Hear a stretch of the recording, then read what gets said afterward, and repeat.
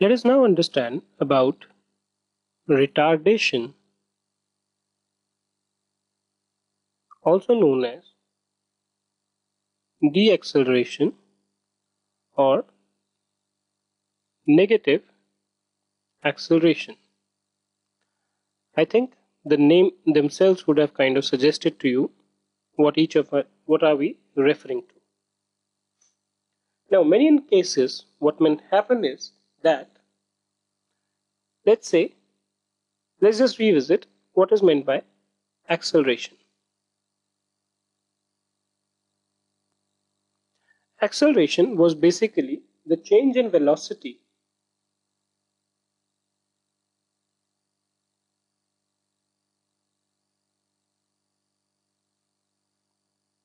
of a moving object with respect to the time taken. Okay.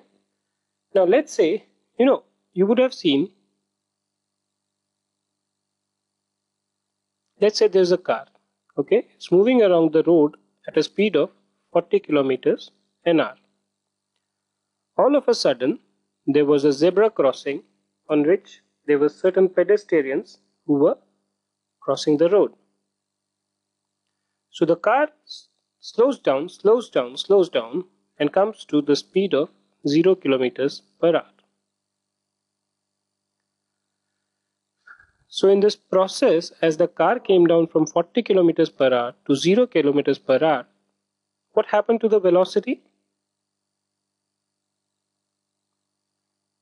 The velocity kept on decreasing.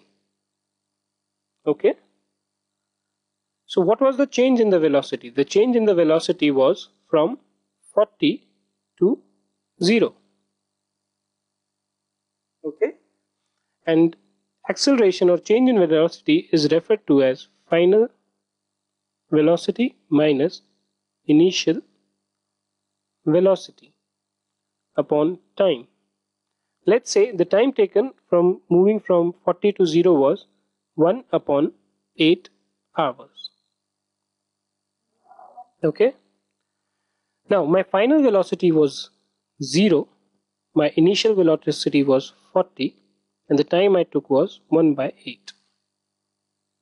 So I get 40 divided by 1 by 8 hours, or 40 into 8 is equal to minus 320. I mean, this 1 by 8 seems to be a bit more because it can't practically be possible to have this negative thing, but just for the work of example.